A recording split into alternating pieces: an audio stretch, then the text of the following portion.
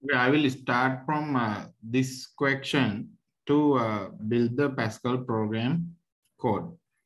Then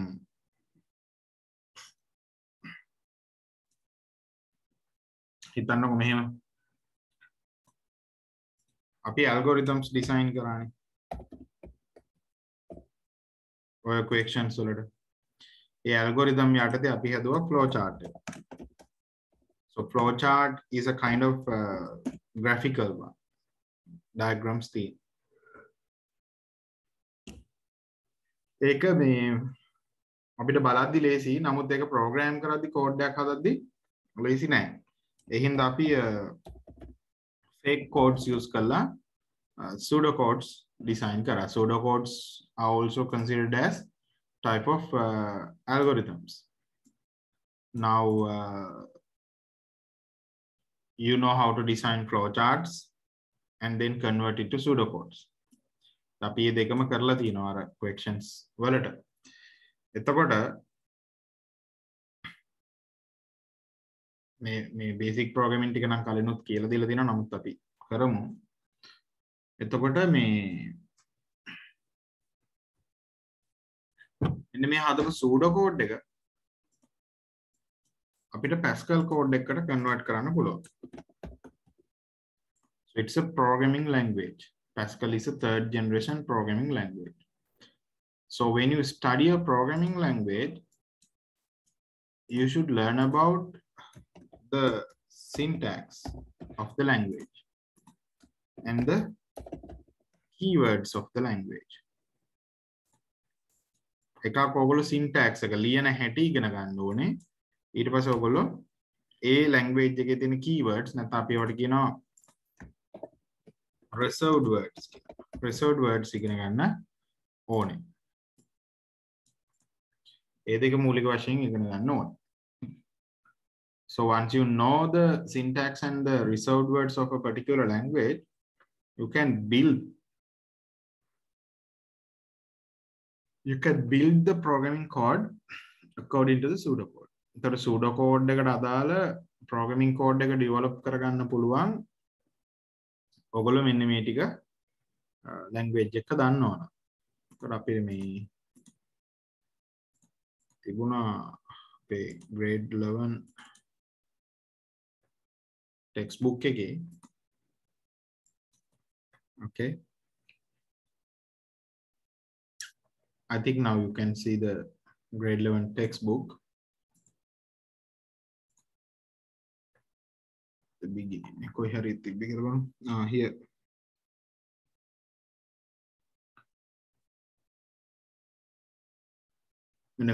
Pascal programming. So in Pascal programming, first we discuss about identifiers. Identifiers කියන හඳුන්වන්නේ. ඒ කියන්නේ මේ අපි අර දාගන්න වචන තියෙන්නේ. variables හදනවා, program එකකට නමක් හදනවා. අන්න ඒ වගේ ඒවා අපි හදාගන්න වචන marks වලට m number 1 and num1 ඔය වගේ හදාගන්න ඒවා identifiers කියලා හඳුන්වනවා. An identifier is a term used to represent a variable, constant or a program. The following are some rules that should be followed in declaring an identifier. So identifier කියලා එකක් කියලා කියන්නේ term එකක් variable එකක් represent කරන්න. එහෙම නැත්නම් constant එකක්. නියතයක් තිබ්බොත් constant එකක් represent කරන්න. හැබැයි identifiers ආවට ගියාට හදන්න බෑ. You have rules. එතකොට rules තමයි එකක් reserved words in Pascal cannot be used as an identifier name.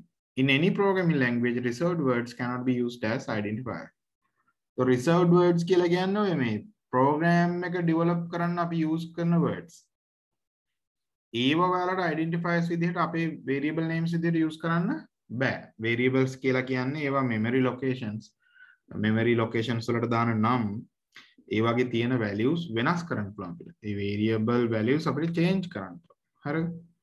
ඒකයි අපි ඒවට variables කියලා කියන්නේ. So reserved words තියෙනවා variable name එකක් අපි දානවා. ඒකට තමයි කියන්නේ variable identifier කියලා. දැන් year කියලා කියන්නේ අපි දාන නම. ඒතර variable identifier එකක්. වා කියලා කියන්නේ reserved word එකක්. වා කිව්වහම Pascal දන්නවා variable එකක් හදන්න යන්නේ කියලා. colon තියලා හරිද? integer කියලා දාලා semicolon වලින් line එක ඉවර කරන්න ඕනේ. එතකොට integer කියන්නේ data type එක. අපි දැන් program කරනකොට ඒක බලමු. So this is the variable identifier. The following rules are applied when you are going to create this variable identifiers. The variable identifiers ඔයගොල්ලෝ create කරන්න යනකොට මෙන්න මේ rules apply වෙනවා ඒවට. එකක් තමයි reserved words variable names විදිහට දාගන්න බෑ. English letter එකකින් පටන් ගන්න ඕනේ. Should start with an English letter. After the first letter of the identifier, English letter එකෙන් පස්සේ you can put any other letters or numbers from 0 to 9, or only symbol underscore can be used. පළවෙනි ඉංග්‍රීසි text ඉංග්‍රීසි අකුරෙන් පස්සේ ඔන්න වෙනත් ඉංග්‍රීසි අකුරු හෝ අංක හෝ underscore එක යොදා ගන්න පුළුවන්. උදාහරණයක් විදිහට student underscore name. You can't put spaces in an identifier. Identifier එක variable name එක දැන් අතරමැද හිස්තැන් තියන්න බෑ. ඒ වෙනකොට underscore එක යොදා ගන්න ඕනේ. Case sensitive නම් නැහැ. ඒ කියන්නේ ඔයාට capital simple ලිව්වා කියලා ප්‍රශ්නයක් නැහැ. ඒ ඕනම විදිහකට එකම variable එක තමයි Pascal වල හඳුනගන්නේ. සමහර programming language වල case sensitivity එක තියෙනවා. එහෙම case sensitivity එක තිබ්බහම ඔයාලට තේරෙන්නේ නැති මේ ඒවා මේ මොනවාද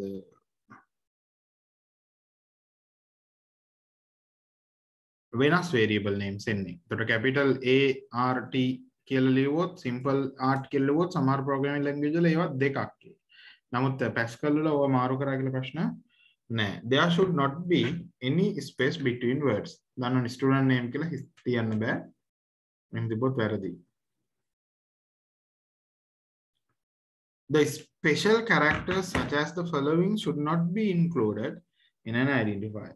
දැන් මේ special characters තියෙනවා. මේ එක character එකක්වත් identifier වල තියෙන්න බෑ. ඕනනම් තියෙන්න පුළුවන් underscore එක විතරයි. So you can see the valid identifier examples.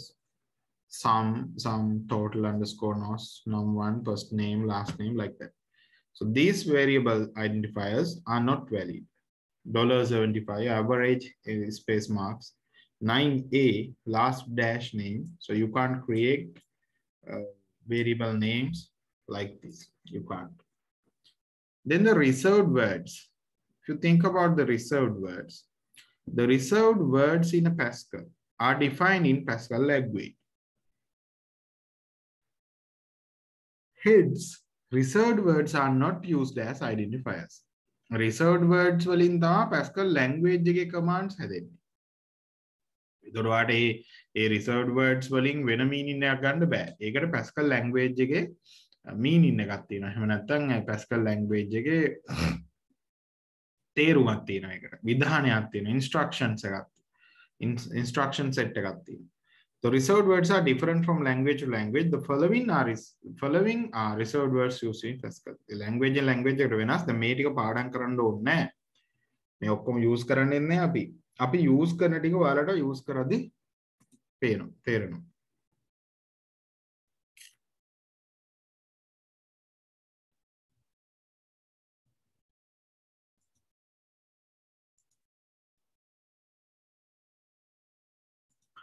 ඔව් මෙහෙමයි සමහරලාට MCQ හදන්න පුළුවන්.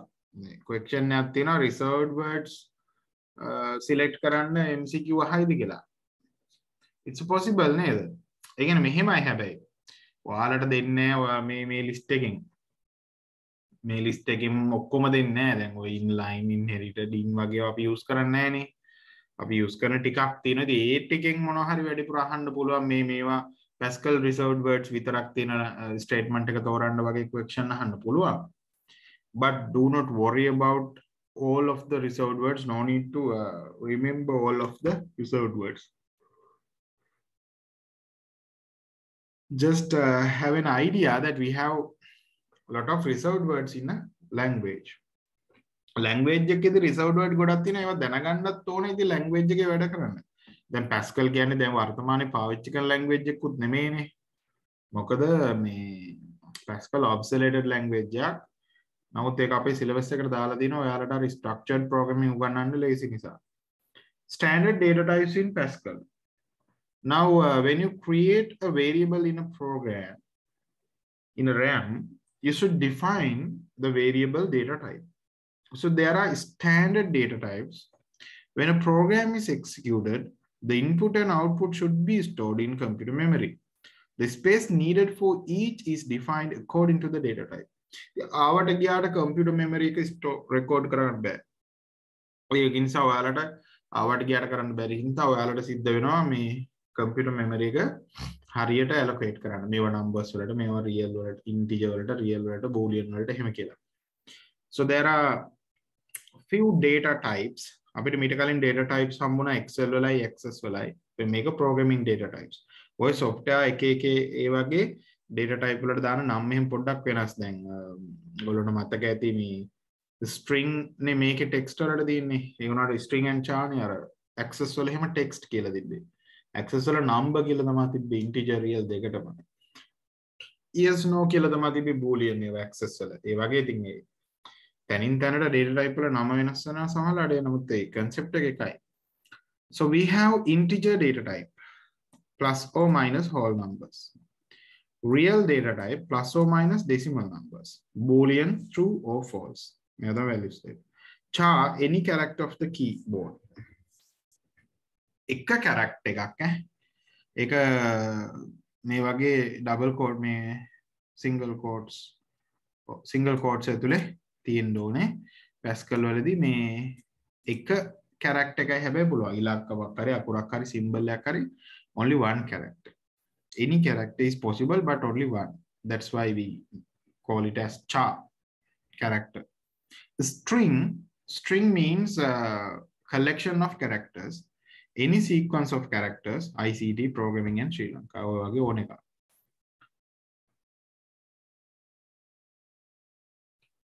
char and string values අනිවාර්යෙන් single quotation එකක් ඇතුලේ තියෙන්න ඕනේ නැත්නම් Pascal එක ගන්නෙ නැහැ. consider කරන්නේ නැහැ. Variables and constants. So there can be variables and also there can be constants. So if you think about variables, a variable is an identifier which changes the value given to it when the program is being executed. The variable එකක් කියලා කියන්නේ ඒක program එක අතරමැදදී values වෙනස් වෙන්න පුළුවන් එයාට. ප්‍රශ්නයක් නැහැ. In Pascal, var is used to declare variables. var කියලා කියන්නේ Pascal වල variable declare කරන්න use කරන keyword එක. අපි variable එක නිකන් bucket එකක් වගේ හිතුවොත් ඒකට name එකක් තියෙනවා. අපිට values එකකට assign කරන්න පුළුවන්. දැන් මේගොල්ලෝ හදලා තිනවා var count integer. ඒ කියන්නේ මේ integer කියන type එකෙන් count කියන variable එක හදලා තිනවා. ab කියන variable එක හදලා තිනවා real කියලා. ඕන තරම් හදන්න පුළුවන් මෙහෙම. හරිද? n1 n2 integer average real එක var එකක් use කරලා real boolean char string integer ඕන ඒකක් යටතේ ඕන තරම් variables හදන්න පුළුවන්. මතක තියාගන්න Pascal වල program එකට ඕන කරන variables ටික ඔක්කොම මුලින්ම හදාගෙන ඉන්න ඕනේ නැත්නම් program එක වැඩ කරන්නේ නැහැ. අපි ඒවා දැන් ඉස්සරහට කරද්දී බලමු. variable එකට නමක් තියෙනවා and declare කරලා තියෙන type එකෙන් value එකක් store කරගන්නවා. Constants you can use const keyword. const කියලා දාලා constant එක අනියතයන්නේ. එයාට අගේ කෙලින්ම දෙන්න පුළුවන් අපිට. program එක constant එක හදනකොටම value එක assign කරන්න පුළුවන්. The identifiers which do not change their values while the program is executed are called constants. In Pascal, const is used to declare constant. The Pascal වල const කියලා කියන්නේ const කියන keyword එක use වෙන්නේ constant එකක් නියතයක් declare කරගන්න. Then the operators, we also did this part. Operators are required to perform calculations, comparisons, and to evaluate logical expressions. Hence, operators are essential in programming. Programming වලදී operators අනිවාර්යයෙන්ම අපිට ඕනේ. බලන්න operators අපිට දෙන algebra operators, basic types of operators. Algebra operators, in algebra operators, plus, minus, multiplication, division, this is the normal division, and div, the floor division or integer division, and the mod. මේවා round numbers වලට තමයි කියන්නේ whole numbers වලට තමයි division and mod වැඩ කරන්නේ. දශම ගණන් use කරන්න බෑ යාළුවා. මොකද අපි මේ දෙකත් කතා කරලා දිනවා division වලින් එන උත්තරේ මොකද්ද mod වලින් එන උත්තරේ මොකද්ද කියලා. අපි දන්නවා මේ සංඛ්‍යාවක් මෙහෙම බෙදුවොත් ඒකට තියෙන පූර්ණ සංඛ්‍යා ගාන division වලින් එනවා. අතර 20 div 6 කියලා කියන්නේ 3. ඊළඟට 20 mod 6 නේද? 20 mod 6 කියලා කියන්නේ 2. mod 6. Then the comparison operator. Comparison operators are used to compare values or expressions. Now we know these comparison operators take numerical values as the inputs. Then it create a Boolean output. Comparison operators මොකද කරන්නේ? එයා ගන්නේ numerical values හදලා එළියට දෙන්නේ Boolean value එක. Hence expression will be true or false. Output එක true or false. So greater than or larger than, greater than or equal, larger than or equal, lesser than, less than or equal. Then make it less than වෙන්නත් පුළුවන්, equal වෙන්නත්. Make it greater than වෙන්නත් පුළුවන්, equal වෙන්නත්. ඔයගොල්ලෝ දන්නවා ඒක left side value එකත් එක්ක තමයි එයා ඒ ගණනුව තියාගන්නේ. Equal. මෙන්න මේක සමාන ලකුණ, තනි සමාන ලකුණ programming වලදී equal ද කියලා බලන්න check කරනවා. So we use this symbol for equal. Then this is not equal. Make equal nahi කියලා. Then the logical operators. The logical operators are used to combine two or more expressions. For further study on this, refer basic logic gates that you learned in grade 10. In grade 10 වල basic logic gates වල not and or ඉගෙන ගත්තේ. ඒ ටික තමයි තියෙන්නේ. And operator එක ඔයගොල්ලෝ දන්නවා. Both expressions, both input should be true, then it can create true. True and true අනිත් ඔක්කොම එකක් false. හතරයිනේ තියෙන්නේ. ඒතර මෙන්න මේ විදිහට වෙන්න පුළුවන්. Rainfall larger than 56 and temperature less than 30. මොන හරි කරන්න කියලා if කියලා දාලා ඔහොම. ඒතර height larger than 60 and age less than 50. ඔයාලට මතකද දැන් වරහනුත් තියෙනවනේ. ඒ කියන්නේ මේක කලින් වෙන්න ඕනේ. ඒතර larger than less than මේ comparison operators වලින් true false out කරන්න. එහෙනම් true false out වෙනකොට ඒවා process කරන්න බලන්න and මේ දෙපැත්ත දෙක process වෙලා true the false දෙන්නේ කියන එක මත and එකෙන් ඒක process වෙලා උත්තරේ එනවා. හරිද? දැන් මෙතන තියෙන ඔය 3 larger than or equal to and 3 not equal 3. 3 larger than or equal to කියන එක true. මොකද 3 larger than නේ. එතකොට ඒක true. මේක ඇල්ල true වෙනවා. හැබැයි මේක ඇල්ල false වෙනවා. මොකද 3 not equal 3 කියන එක false. එතකොට true and false තමයි. True and false කියලා කියන output එක false. Operator එක ඔයගොල්ලෝ දන්නවා. එකක් හරි true නම් true. False or true, true or false, true or true, false or false, false. Temperature 30 larger than 30 or rainfall less than 55. එහෙම combinations හදන්න පුළුවන්. හරිද? දැන් මේකේ අරකට මෙනවා O එක දැම්මම true කියලා. මොකද 3 larger than or equal to කියන්නේ true, 3 not equal 3 කියන්නේ false. So true or false කියලා කියන්නේ true. not operator එක දිනකොට not කියලා දාලා comparison operator මේව එක දැම්මහම expression එක දැම්මහම වරහන් ඇතුලේ තියෙන එක සුළු වෙලා දැන් temperature එකට එන value එක අනුවනේ. ඒකට එන value එක 50 වගේ නම් 31 වගේ නම් true කියලා එනවා. එතකොට true not true කියලා කියන්නේ false. මේකේ false ආව නම් not false කියලා කියන්නේ true. අන්න ඒ වගේ මෙතන මේ not එක අනිත් පැත්ත හරවනවා මේකෙන් එන true false කියන value එක not එකෙන් අනිත් පැත්ත හරවනවා. Not 5 equal 5 is indicated as false statement. Then not 5 equal 5. 5 equal 5 is true, but not 5 equal 5 means not true, that means false. Therefore, 5 equal 5 is a true expression. Hence, the statement not 5 equal 5 is indicated as false. දැන් මේ operator precedence ගැන අපි එකත් කතා කරා කලින්. ඔක්කොම එකට ගත්තොත් priority එක not තමයි highest priority එකේ ඉන්නේ. So not is the highest priority rank. Priority rank එකේ highest meaning not එක. දැන් වරහන් නැතරියම වරහන් තිබ්බහම මේවට කොහොමත් ප්‍රමුඛතාවය වෙනවනේ priority එක. වරහන් වලින් තමයි ඔක්කොම මේව කරගන්නේ. නමුත් not කියන එක අර operators විදිහට ගත්තාම not තමයි number 1. number 2 ඉන්න ඔක්කොම මේගොල්ලෝ සමානයි. multiplication, division, integer division, mod and end. අපි දන්නවා දැන් මේ and එකයි මේවා එකට use කරන්නේ නැහැ. නමුත් ඒගොල්ලෝ ඉන්නේ second level එකේ. third one plus minus o. ඒගොල්ලෝ ඉන්නේ third level එකේ. fourth one මෙයාලගේ අතර ප්‍රශ්නකුත් නැහැ. ඒ කියන්නේ එයාලගේ අතර කවුද ලොකු පොඩි කියලා එකක් නැහැ. හතර ඒගොල්ලෝ comparison operators ලා. ඒගොල්ලෝ තමයි අවම priority එකක් තියෙනවා. Less priority. This is in high priority side. High priority වල තමයි උඩේ වගේ. දැන් මේවා මම හිතන්නේ ඔයගොල්ලෝ අපි කරලා තියෙන නිසා ඒවා ගැන කතා කරන්න එච්චර අවශ්‍යතාවයක් නැහැ.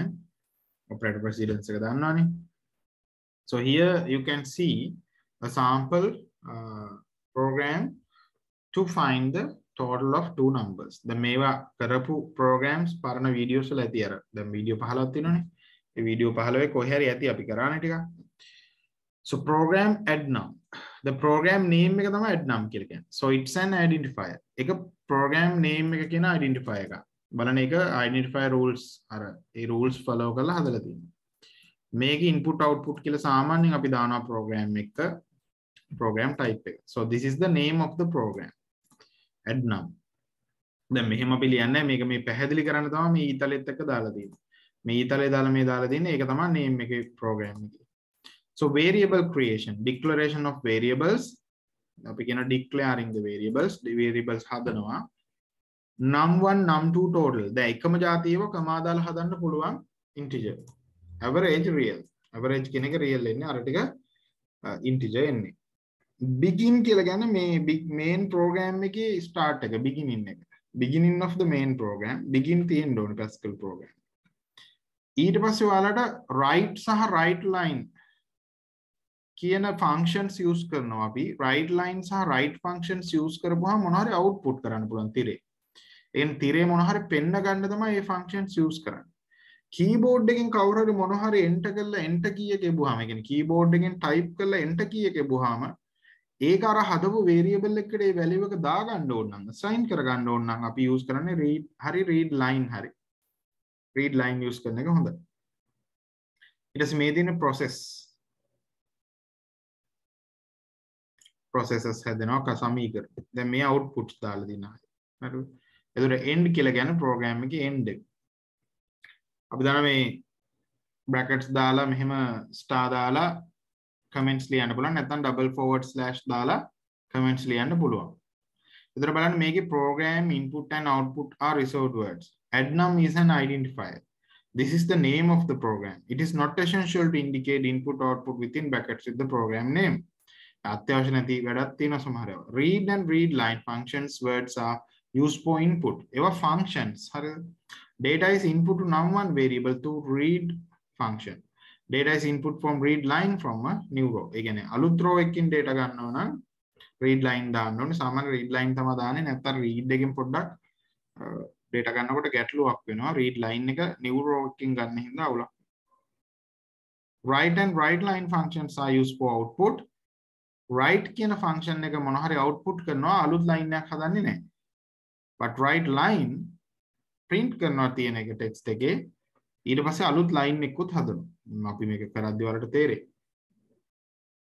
එතකොට Pascal statements ලියනකොට the semicolon is used to mark the end of the statement. semicolon එකෙන් කියන්නේ මේ statement එක ඉවරයි කියලා Pascal වල. එහෙම කියන්න ඕනේ. එතකොට semicolon use කරන හැම statement එකක්ම අදාළ තැන්වල ඉවරයි කියලා කියනවා.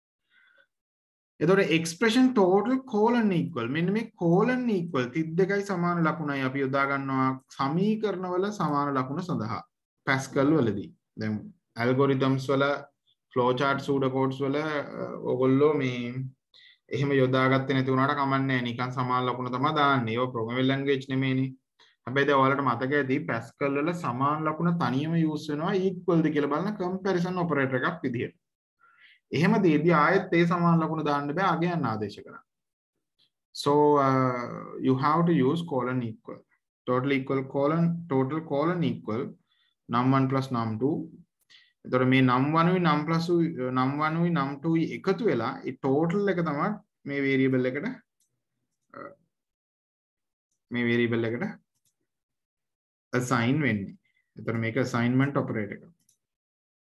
is the assignment operator. ආදේශ කිරීම සඳහා දෙන operator එක. ඉස්සලා මේ value දෙක එකතු වෙලා හැදෙන උත්තරේ තමයි ආදේශ වෙන්නේ. ඉතින් variables වැඩ කරන හැටි ගැන මේ ඔය පෙන්නලා තියෙන්නේ. integer x කියන integer variable එකේ 5 කියන value එක තිබිලා තියෙනවා.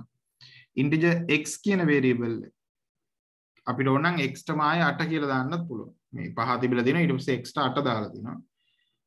ඊට පස්සේ x equal y. x equal y කිව්වහම y ගියාගේ තමයි මේ වෙලා තියෙන දේ තමයි කියන්නේ මෙහෙමයි. මේ අතර නෙමෙයි අපි ඒක බලන්න ඕනේ මේ අතර. මෙන්න මෙහෙම.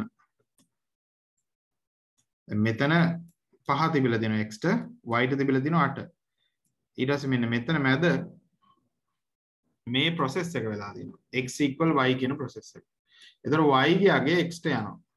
එතකොට x ගාව දැන් තියෙන 8 y ගාවත් තියෙන 8. එහෙම variable එකකින් copy වෙලා මෙහාට ගියාම variable මුල් variable එකේ data නැති වෙන්නේ නැහැ. එකෙන් copy එකක් තමයි යන්නේ. සමාන කරාම copy එකක් යන්නේ. right. ඔය ටික ඇති programming පොඩ්ඩක් පටන් ගන්න. දොර දැන් මෙතනිනුත් ටිකක් ඉගෙන ගත්තනේ syntax කියන එක ලියන හැටි. දැන් ඒක බලන්න ඕන program ලියන්න. To write computer program codes you need an IDE, integrated development environment. IDE එකක්. හරිද? IDE එකක් කියලා කියන්නේ මේ දැන් ඔයාලට මේක type කරන්න තැනක් ඕනේ. code type කරන්න. ඊට පස්සේ මේ type කරපු code වලට අපි කියනවා source codes කියලා. ඒක Pascal program codes නැත්නම් source codes. දැන් මේ source codes convert කරගන්න ඕනේ object code බවට. object code බවට. දැන් object code කියලා කියන්නේ මේ වස්තුකේද. ඒ කියන්නේ 1 and 0s. 1 and 0s වලට මේක convert උන්නේ නැත්නම් program එක දුවන්නේ නැහැ. ඒ නිසා එහෙම convert කරන්න language translator එකක් තියෙනවා Pascal වල. Pascal language translator. The type of that translator is known as a compiler type translator. දර Pascal වල language translate කරන්න තියෙනවා translate එකක්. එයා තමයි මේ source code එක 10 වලට convert කරන්නේ. ඒ translate එක Pascal language එක දන්නවා. හරියට ලියලා තියෙන කියලා බලනවා. syntax check කරනවා. keywords ඒවා බලනවා. හරියටම ලියලා තියෙනවා නම් එයා ඒක compile කරනවා. ඒ කියන්නේ 10s කරනවා.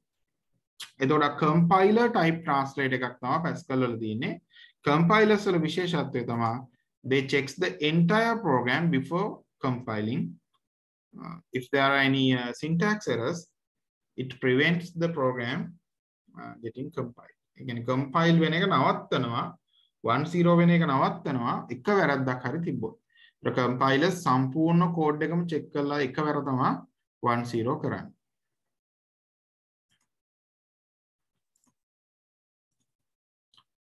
දැන් screen එකේ මම charm Pascal load කරලා තියෙනවා. මේ දින අපේ charm Pascal වා කියලා type කරා variable මම හදන්න variable කීපයක් a b c මේ ඔක්කොම කට්ටිය integer නා. so integer ඔහොම type කරන්න ඕන. කමා දාන්න පුළුවන් ගොඩක් ඒවා හදද්දි එකම જાති. semicolon. දැන් variable එක හදන variable declaration keyword එක ලියලා space එකක් තියලා ගොඩක් ඕන නම් එකම જાතියෙන් කමා දාලා ලියලා අර rules ටික follow කරලා colon එකක් දාන්න ඕනේ variable names and data type එකත් අතර. ඊට පස්සේ මෙතනින් semicolon එකක් දැම්මම මේ line එක ඉවරයි. Pascal compiler එක එතකොට දන්නවා run කරද්දි මේ line එක ඉවරයි කියලා.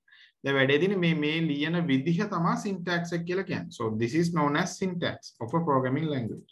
ඒතර programming language එක syntax එකක් කියලා කියන්නේ අපි program එක ලියන්න ඕන විදිහ. දැන් ඔක කොහොම තියලා අපි ලියන්න ඕනේ main program එක begin කියලා. ඒතර main program එක end වෙන්නේ end full stop. end full stop අනිවාර්යෙන් තියෙන්නට ඕනේමයි. හරිද? end full stop අනිවාර්යෙන් තියෙන්න ඕනේ. වා abc integer begin and end එකේ full stop එක අනිවාර්යෙන් තියෙන්න ඕනේ. දැන් මට මෙහෙම කරන්න පුළුවන්. මොකද input අරව මේව අරගන්නේ නැතුව මට පුළුවන් a colon equal 5 කියලා ලියන්න. So this is an assignment statement. මේකෙදි ලියලා තියෙන 5 කියන අගය a කියන අගයට දාන්න කියලා. උදාහරණ b colon equal 10. එතකොට දැන් b කියලා කියන්නේ variable එකක්. එතකොට b ට 10 කියන අගය දාන්න කියලා ලියලා දෙනවා. මොකද inputs ගත්තේ නැහැනේ, user එකෙන් inputs ගත්තේ නැහැ. මම මේ නිකන් assignment assign කරලා දානවා. computer එකේදීම ලියලා දානවා මේක. ප්‍රශ්නයක් නැහැ, එහෙම ලියන්න පුළුවන්.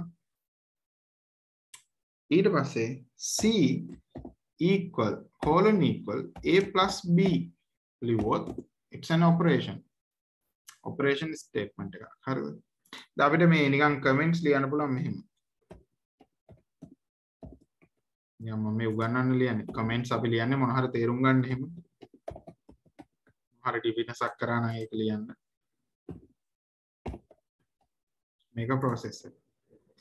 comments බලපාන්නේ මේ ඒවා ignore කරනවා. ඒවා compile වෙන්න 10 වෙන්න බලපාන්නේ නැහැ. මට output ලියන්නේ right වලින්නේ. right line දාන්නත් පුළුවන්, ඕන නම් right විතරක් දාන්නත් පුළුවන්. right c ව right කරනවා. හරිද? display එකේ දානවා. දාලා මට තියෙන්නේ මෙන්න මෙතන මේ තියෙන run කියන option එක හරහා run කරනවා. run කරා මේක run වෙනවා. දැන් run කරාට වල පේන්නේ අපිට.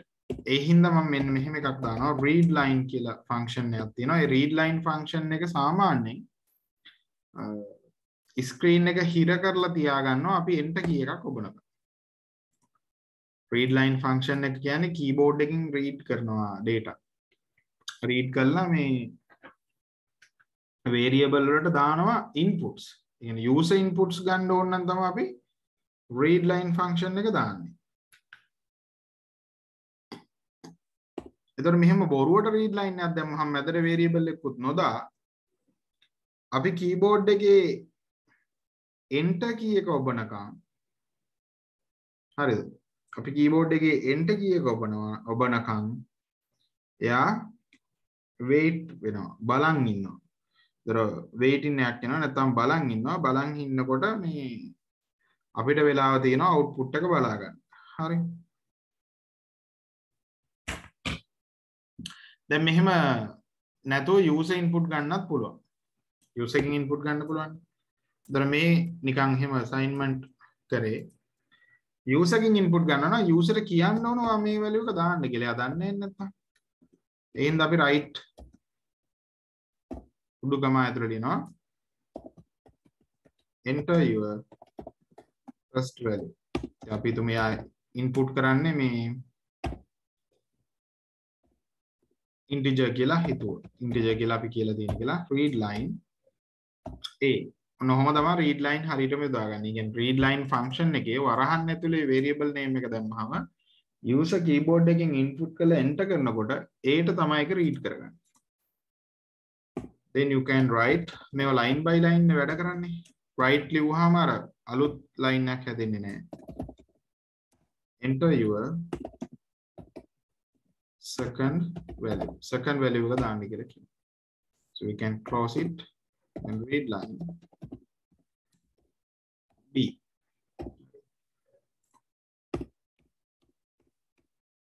මේක process එකක්. මේකේ මම දානවා එහෙම double quotes දාලා total equal කියලා. now you can see the orange color things are just text. orange color එකෙන් පෙන්නන්නේ නිකන් තිරේ පෙන්නන text. හරිද? ඒවා මේ වෙන මොනවා ලිව්වත් ඒවා පෙන්නනවා. දැන් මේ මෙතන output එක ලියන හැටි අපි කතා කරා කලින්. මේකෙදි වෙන්නේ total equal කියන text එක print කරලා comma එකකින් separate වෙලා තියෙන variable name එක c ගාව තියෙන variable value එක තමයි print කරන්නේ. අපි ඕකේ variable සහ ඒවා handle වෙන හැටි බැලුවොත් එහෙනම් මෙන්න මෙහෙම.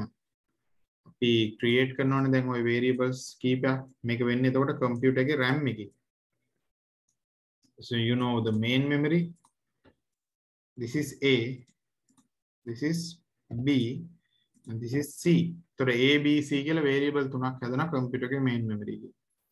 අපි හිතමුකෝ දැන් බලපු හැටියට මේකට දැම්ම කියලා 5, මේකට දැම්ම කියලා 10. එතකොට C සමානයි A ධන B කියලා ප්‍රකාශනයක් ලියනවනේ. ලිව්වහම CPU එක තියෙනවනේ. මෙන්න මේ CPU එකට A ගේ value එක අරන් යනවා, B ගේ value එක අරන් යනවා. එතකොට ඒ දෙන්න එකතු වුණාම හැදෙන යාගේ 15 registers වල. කියන්නේ ALU එකේ හැදිලා registers වලට 15 දානවා. අන්නේ 15 අරන් එලා මේකට දානවා. දැන් ওই process එකක් ඉවර වෙනකොට ඔක්කොගෙම values තියෙනවා ඒක නිසා. හරිද? 5 10 15. මේ විදිහට තමයි computer එකේ ওই ටික run වෙන්නේ. ඉතින් user එකකින් input එකක් આવොත් ඒ අදාළ එක අර read line හරහා මේවට එනවා. ඊට පස්සේ process වෙන විදිහට වෙනවා. assignment තියෙනවා නම් මේ විදිහට වෙනවා.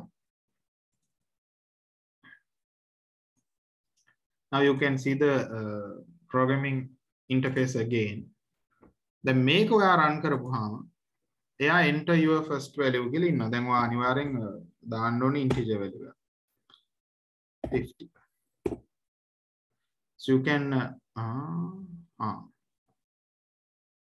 you can have 2050. What's the reason? 215 end on 250. Yeah. මේ විදිහට එන්න ඕනේ. ඉස්සෙල්ලා මාක් කර වෙන එක. එතකොට මේක run කරන්න තියෙන්නේ 200 then 100. The value is 300. එතකොට තේරෙනවා මේ කෑල්ල print වෙන්නේ අර text එකේ. දැන් මේවට සමාන ලකුණු ඔබ දාන්න ඕනි කියලා එකක් නැහැ. මම මේ semicolon දැම්මේ නැත්නම් ඔයගොල්ලෝ පටල ගන්නවනේ අර colon දැම්මම හිතන ඒකත් අත්‍යවශ්‍යයි කියලා. කියන්නේ මෙතෙන්ට ඕන නම් මෙහෙම colon එකක් දාන්නත් පුළුවන්. දාලා පොඩි හිස්තනක් තියන්නත් පුළුවන්. එතකොට ඒව print වෙනවා. මේක දැන් print කරන්න තියෙන්නේ මේ. එතකොට දැන් මෙතන colon එක තියෙන්නේ syntax එක නෙමෙයි. මෙතන colon එක තියෙන්නේ syntax එකට. මෙතන semicolon එක තියෙන්නේ syntax එකට. මෙතන colon එක තියෙන syntax එකට, මෙතන semicolon එක තියෙන syntax. මෙතන colon එකේ අරමුණ තමයි variable name suite data type එකයි වෙන් කරන එක. මෙතන semicolon එකේ අරමුණ තමයි line එක ඉවරයි කියන එක. මේ නිල් පාටින් තියෙන keywords වල යාලට විශේෂිත අරමුණු තියෙනවා. දැන් වා කියන්නේ keyword එක, begin keyword එකක්. වා කියන්නේ variable හදන්න තියෙන එක, begin කියන්නේ start කරන එක, end කියන්නේ end කරන එක. ඊටු ඒවා functions. write line, read line, write ඒවා functions. functions කියන්නේ මොන හරි වැඩකට හදපු previous codes. ඒ කියන්නේ codes හදලා දිනවා Pascal වල මොන හරි විශේෂිත වැඩකට. විශේෂිත වැඩේ තමයි මොන හරි print කරන එක තිරේ. නැත්තම් මොන හරි variable එකක් input කරගෙන value එක දාගන්න එක. variable value එකක් දාගන්න එක තමයි read line කියන්නේ. ඒතර අපි මෙහෙම run කරොත් ඉස්සෙල්ලා කරා වගේ ඔයාට output එක එනවා. ඉතින් ඔය විදිහට අපිට පොඩ්ඩක් idea එකක් ගන්න පුළුවන් programs කොහොමද වැඩ කරන්නේ කියලා. දැන් අපි අර question එකේ තිබුණේ design and algorithm හදන්න තිබ්බේ. දැන් අපි ඒවට program හදාගෙන යන්න කියලා කතා වුණා. එහෙනම් radius circle එක radius එක දාලා display කරන්න තියෙන area එක.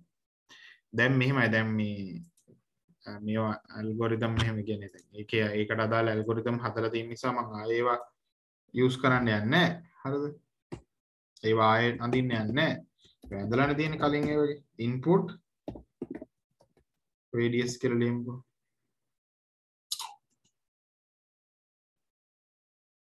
display area. එහෙනම් දැන් radius එක සහ area වගේ ඒවා integer තියෙන එක හරියන්නේ නැහැ වගේ. දැන් r නේ තියෙනවා. r a ඒ කියන්නේ area. අපි ඒවා real දාමු. මේ real දැම්මහම ඔයාට දශම අගයන් උනත් දාන්න පුළුවන්. හරිද? එතකොට එක ඉන්පුට් එකයි තියෙන. ඒ නිසා මේක ඕනේ නැහැ. දැන් මේගොල්ලෝ අර මොනවද මේ multi line comments මේකේ තියෙනවා කියලා තිබ්බා නේද? දැම්මහම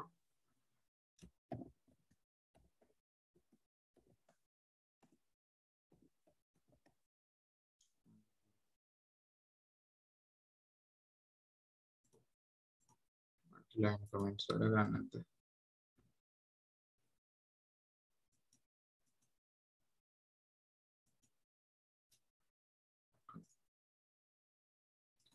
C කියලා එකක් නැහැ.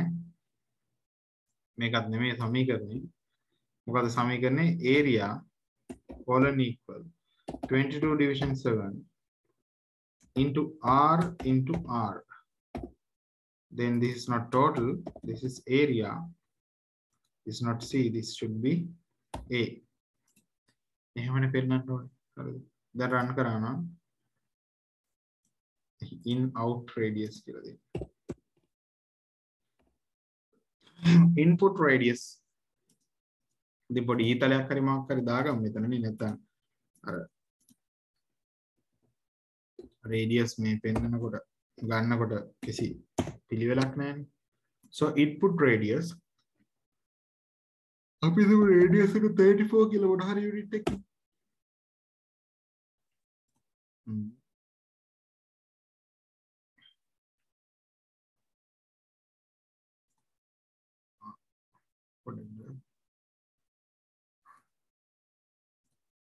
I think 45 0 ඉන්නේ. හරි R read line හරි. මෙතෙන්ට R දාන්න බෑ. හරිද? මෙතන හරි. මෙතනට R දාන්න. read කරගන්න ඕනේ radius නේ මම අර කලින් program එකනේ වෙනස් කරේ. දැන් program එක හරි ඈ. අපි declare කරනවා R සහ A කියලා real variable දෙකක්.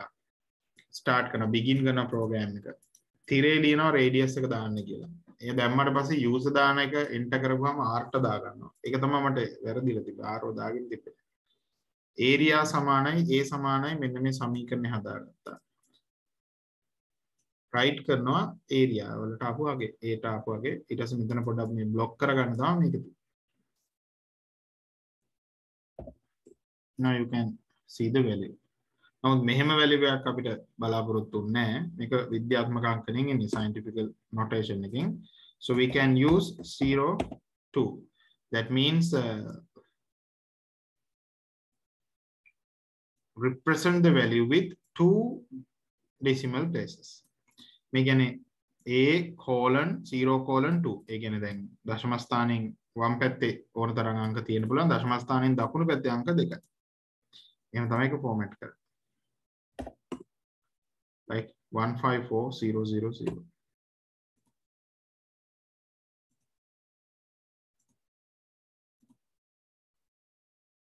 $34. 3633.14.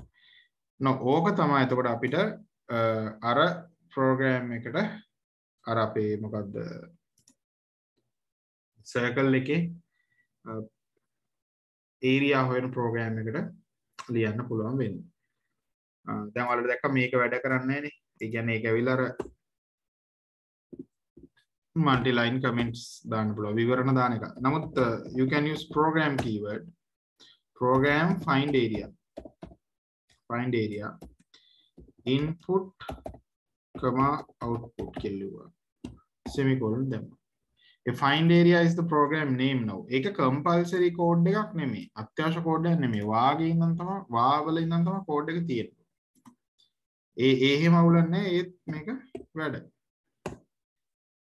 දැන් අපිට ඕන මේක මේ forward slash දාලා comment කරලා තියන්න බලන්න ඒක වැඩ කරන්න කියන එක අත්‍යවශ්‍ය code එකක් නෙමෙයි නිසා. ඕන අපිට මේ code එක use කරන්න පුළුවන්. use කරනවා නම් හරියට use කරන්න ඕනේ කියන්නේ. මෙහෙම වරහන් දාලා area name එක ලියලා semicolon දාලා. හරි. මේකේ so print out එකක් හරි මොකද screenshot එකක් හරි ගහගන්න. මොකද අතන code ටික මේ අපි ලියන්න ඕනේ.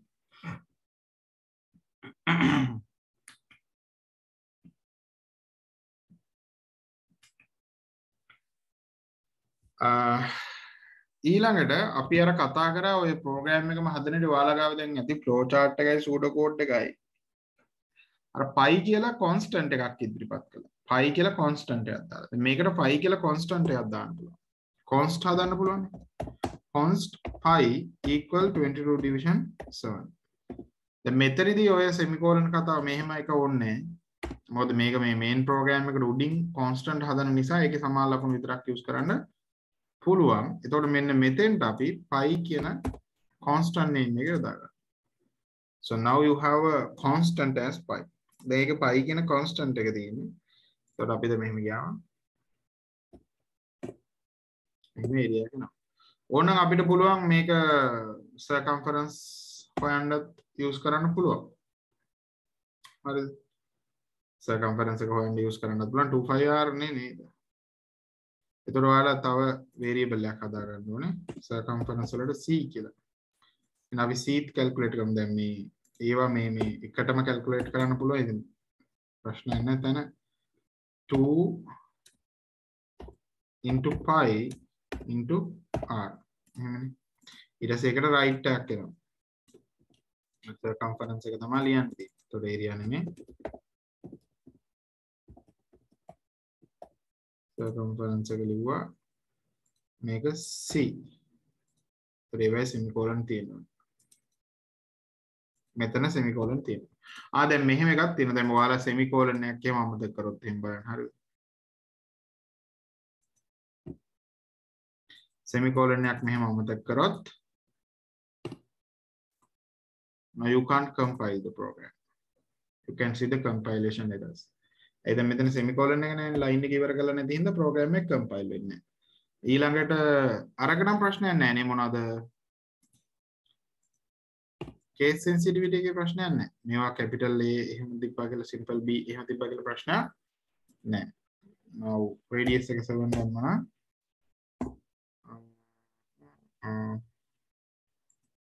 පාරණ program එක run වෙන්නේ නැත්තේ.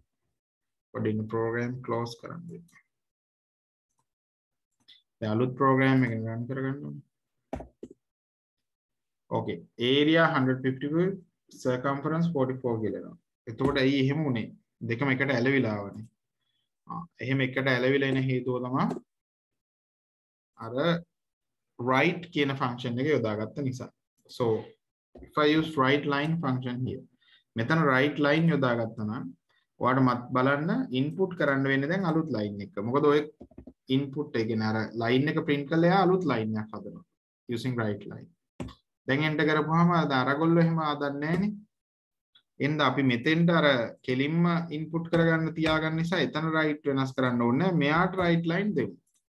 එයාට right line දුන්නාම මෙයා මේ value එක print කරලා area print කරලා අලුත් line එකක් හදනවා. එතකොට circumference second level එකට.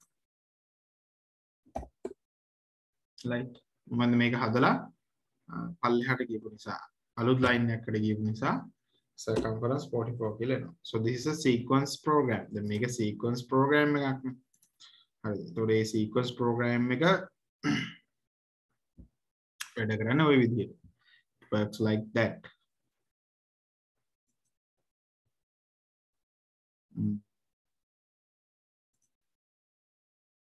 දැන් ওই විදිහට sequence program ගොඩක් අපිට examples ගිය හැකි කතා කරගෙන අපි ඉස්සරහට ඒවත් කරමු. ඊට අමතරව මේ කලින් වීඩියෝස් වලත් කීපයක් කරලා ඇති.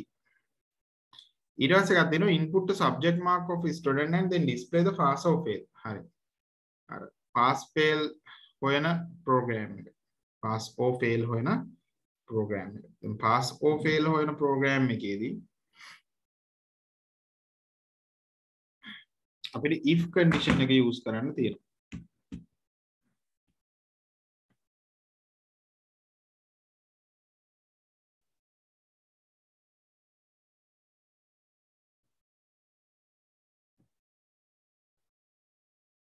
if කියන condition එක. හරි. if කියන condition එක යොදාගන්නේ මෙහෙම. අපි program name එක දාමු. pass fail හොයන program එක. input output තියෙනවා මේ program එකේ. you have to create variables. you know the variable is m. it's integer. m කියන variable එක හදනවා. ඒක integer එකක්. මොකද ඒක marks විතරනේ අපිට ඕනේ.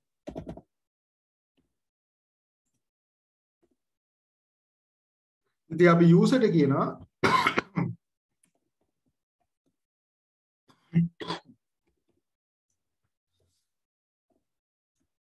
enter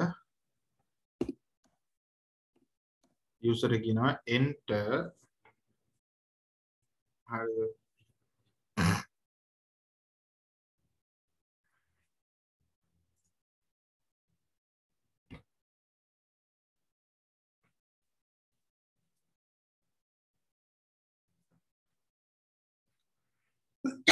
sorry, enter marks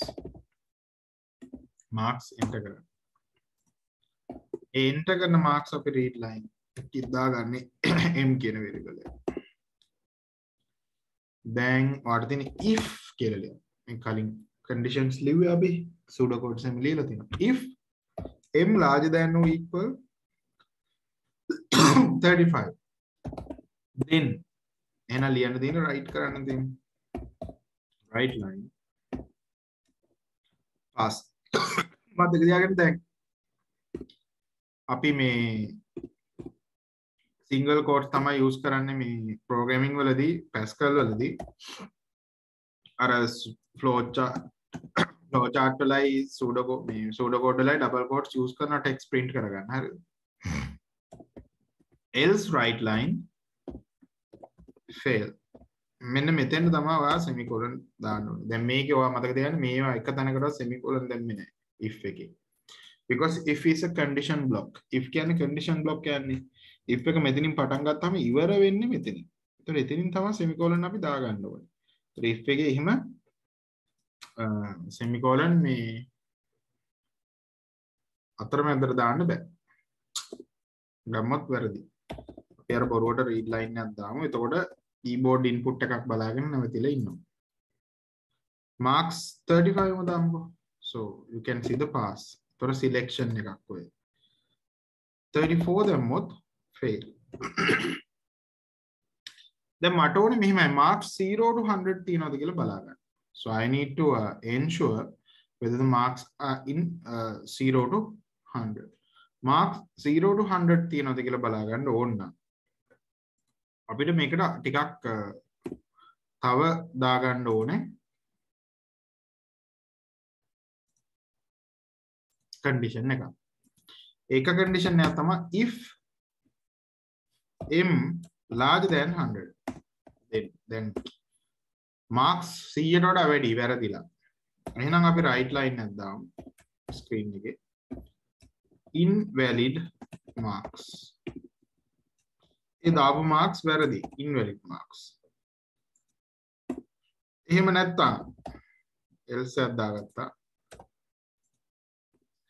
ඒ else එකේ අපි දානවා ආයෙත් if එකක්. if m less than 0 බිඳුවට වඩා අඩු. හරි. එහෙම වුණොත් අපි write කරගන්නවා right invalid marks.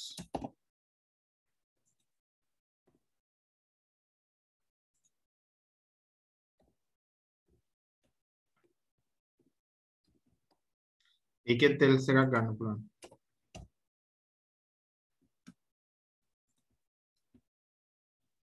else එකේ තමයි මේ if එක අපි දාන්නේ. මෙහෙම අපි indent කරනවා මේවා.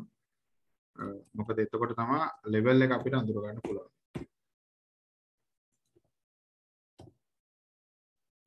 දැන් බලන්න values ගත්තා. value දෙක බෑ. මේ marks දාන්න කියලා මේ marks දාන්න කියලා screen එකට output එකක් දැම්මා.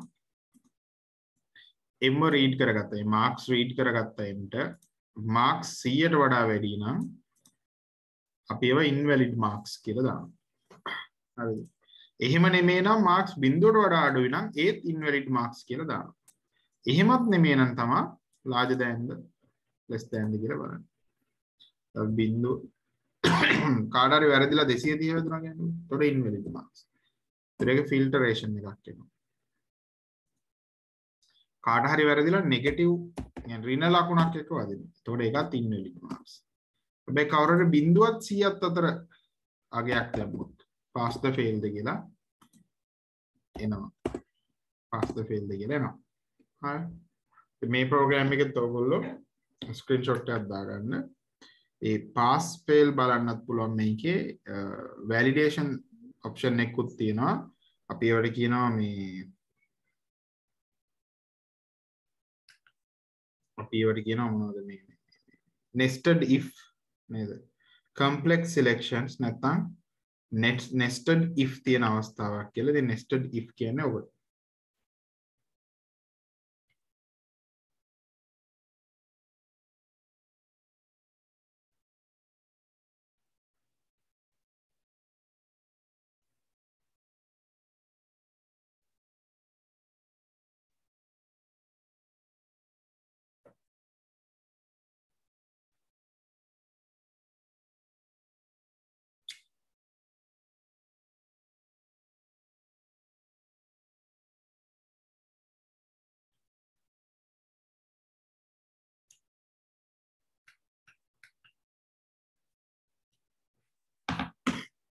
හරිනේ. දැන් බලමු අපි ඊළඟ ප්‍රශ්නේ මොකද්ද තිබුණේ. හරි දැන් ඕගොල්ලෝ බිල්ඩ් කරන්න මේක random integer and display the number odd or even කියන එක ඕගොල්ලෝට හදන්න පුළුවන් මම හිතන්නේ. තමයි ඒක හදන්න. ඕගොල්ලෝ positive negative 0 එකයි largest value පෙන්නන එකයි 3 integers දාලා largest value පෙන්නන එකයි ඒවට අදාළ codes අපි කතා කරා මේ pseudo codes and flowcharts කතා කරා ඒවට අදාළ programs මේ දවස් ටිකේ හදන්න ඕගොල්ලෝ. So you can download Charma Pascal.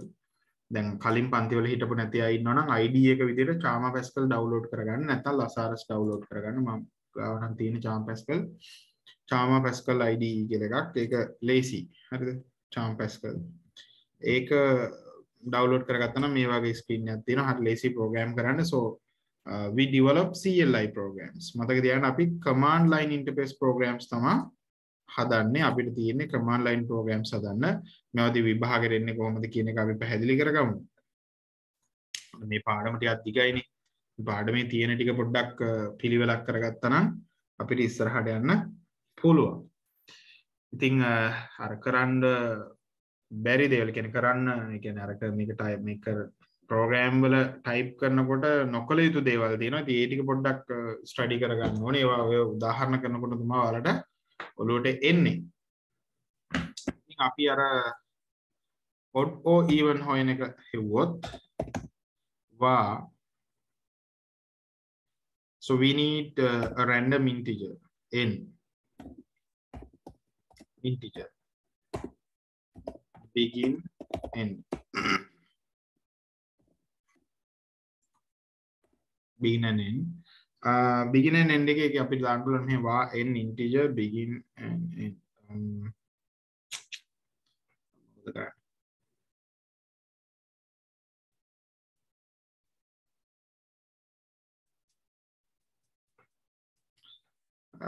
using in random value එකක් ගන්නවා odd even නේ හොයන්න තියෙන්නේ.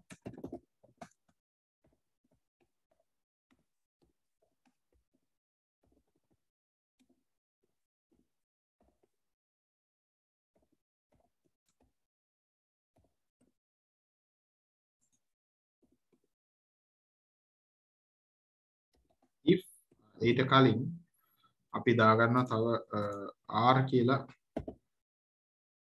variable එකක් හරිද මම අර හදුව ක්‍රම දෙකකටම r colon equal n mod 2 එන r ට අපි දාන්නේ n word දෙකෙන් mod කරලා එන උත්තරේ. එතකොට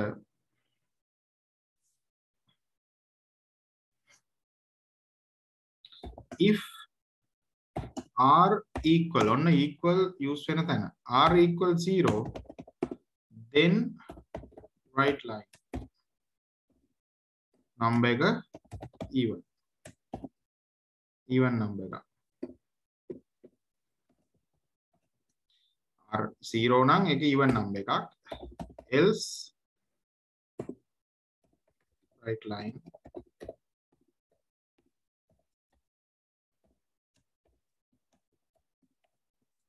odd number එකක්. එහෙම නැත්නම් ඒක odd number එකක්. ඉතින් මෙතනින් end line end if කියලා අපි ලියමු. ඒ if එක end කරන්න උතන. read line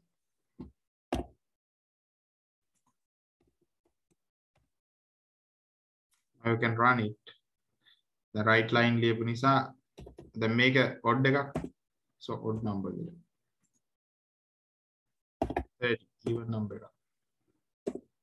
එතන right line නොලියා මේ line එක අයින් කරලා තිබ්බනම් අර ඉස්සරහෙම print වෙනවා. ඉතින් මේක මෙහෙම නොකර අපිට පුළුවන් අර ඇතුළෙම දාන්න මෙතන r හදා ගන්න ඕනෙත් නෑ එතකොට. ඒතර අපි කරන්න ඕනේ මෙහෙමයි. if n mod 2 equal 0. කියන්නේ මේ සම්පූර්ණ මේකම දාගන්නවා අපි මේ සමීකරණයම චෙක් කරන එකයි n mod 2 වල වැලියු එක හොයන එකයි එකම if එකක් දාගන්න.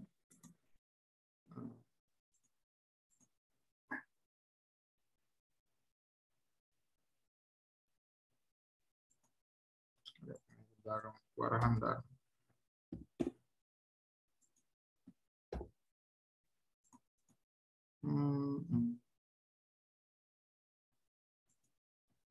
වරහන් කොනේ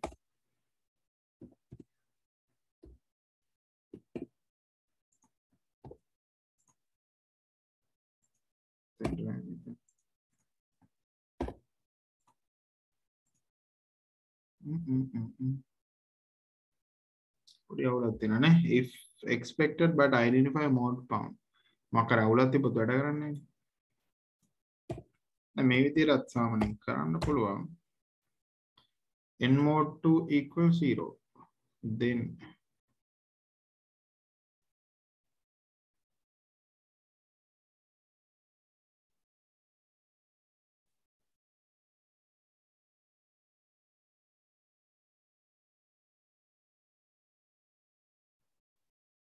ඒක එහෙම මම බලන්න එහෙම කරන්නේ කොහොමද කියලා ඊට එකපාරට අයිඩියා එකක් එන්නේ මොකක් හරි මේ පැස්කල් වල බැරිද මම දැක්ක පුළුවන් ද කොහෙද කරන්නේ සාමාන්‍යයෙන් වෙන ඒවා නම් මම කරලා දිනවා පැස්කල් වල පොඩ්ඩක් බලන්න පුළුවන් බැරිද කියලා බලන්න ඔයගොල්ලෝ try එකක් දාලා පුළුවන් බැරිද කියලා නවීනේ අර අනිත් විදියට කරලා තියෙනවා එතකොට අපි remainder value එකක් හොයනවා colon equal n mod 2 කියලා ඊට පස්සේ අපි r if r equals 0 නම් මම mode කියන එක වැරදිද දෙන්නේ අහන්න නක් බලමු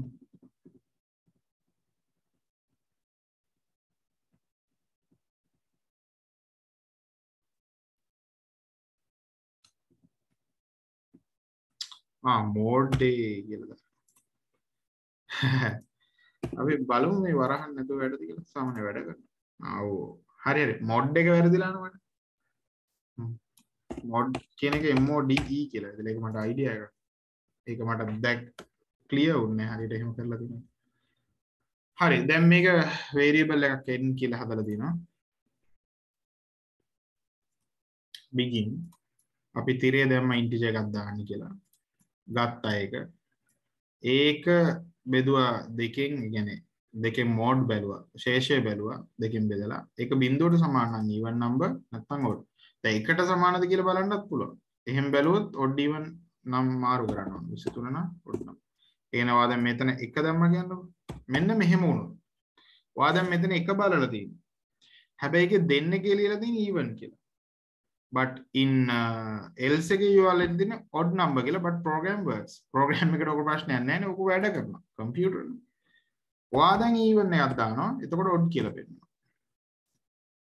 ඔයා දැන් odd එකක් දානවා. එතකොට ඔයාට even කියලා පෙන්නනවා. අපි මෙන්න මෙහෙම errors වලට කියනවා තමයි logical errors කියලා. program එකේ logical error එකක් දැන් තියෙන්නේ. syntax error එකක් නෙමෙයි තියෙන්නේ. syntax errors කියන්නේ අර දැන් මට ඉස්සෙල්ලා උනේ mode එකේ operator එකක් කොහොම නෑනේ වැරදුනා mode කියලා. ඒක syntax error එකක්. ඒකට එයාලා හොය හිටපු එක නෙමෙයි තියෙන්නේ කියලා එයා කියන error එකක් තියෙනවා. දැන් syntax errors නෑ. මේක අයින් කරොත් syntax error එකක් එනවා. ඒ line ඉවර වෙන්න ඕනේ එහෙම. දැන් මේ මැදට දැම්මොත් එහෙම ආයි syntax error එකක් එනවා. මැදට දාන්න බෑ else එක අනාත වෙනවා. end කරලා බෑ. මෙතනින් තමයි end කරන්න ඕනේ end if. මේ වගේ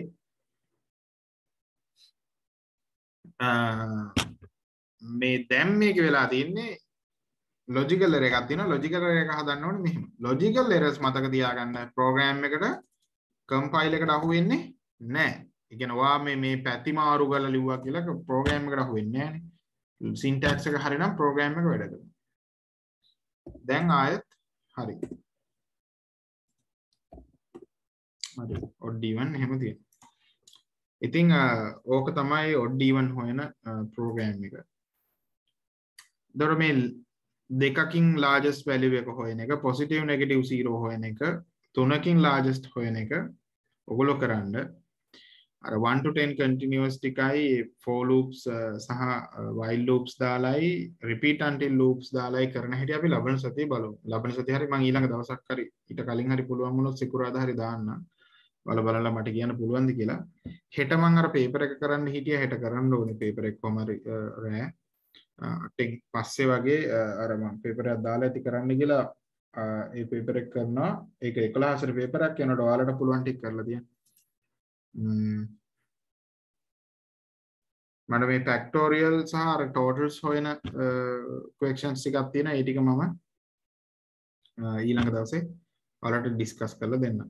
හරිද? ওই විදිහට ඔයගොල්ලෝ පොඩ්ඩක් ස්ටාර්ට් එක අරගෙන කලින් වීඩියෝස් පුළුවන් වෙලාවට බලලා දැන් මේ මාස නිවාඩුනේ ඉස්කෝලේ. බලලා මේ මාස කියන්නේ තුරු මාර්තු වෙනකන් නිවාඩු කොහොම මාර්තු 7ද කොහොද වෙනකන් ඒ ටිකත් බලලා ඔයගොල්ලෝ බලන්න මේ කියපු ටිකට ප්‍රෝග්‍රෑම්ස් ටික හරියට ලියා ගන්න. හරිද? දැන් මම හිතන්නේ ඔයගොල්ලෝ කලින් අර ස්ක්‍රීන්ෂොට්ස් එහෙම ගත්තනේ ඇල්ගොරිතම්ස් වල සූඩෝ කෝඩ්ස් වල ඒවා මේවා ලියලා තියෙනවා නේ. ඒවා ලියලා ඔය ප්‍රෝග්‍රෑම් ලියලා ඉතින් එහෙම කරන්න ඕනේ නැත්තම්. නැත්නම් ඉතින් වැඩක් නැහැ. හරිද? එහෙම කරොත් තමයි පුළුවන් වෙන්නේ. Hari. So I'm going to stop the class for today. If you have any questions, just ask. අපි කොහොම තව සති දෙකක් විතර කරලා කොහොම හරි දෙකක් තුනක් විතර කරලා පෙබරවාරි මාසේ කොහොම හරි ප්‍රෝග්‍රෑමින් වල ස්ටෙප් එක ඉවර කරගමු. ඊට පස්සේ අපිට ඊළඟ වැඩ ටික අපිට පටන් ගන්න පුළුවන් 10 රිවිෂන් උත් එක්ක. So මාර්තු අප්‍රේල් නේ මැයි වල 21 බැච් එක ගියාම පේපර් ක්ලාස් දවසක් දාගන්න පුළුවන්.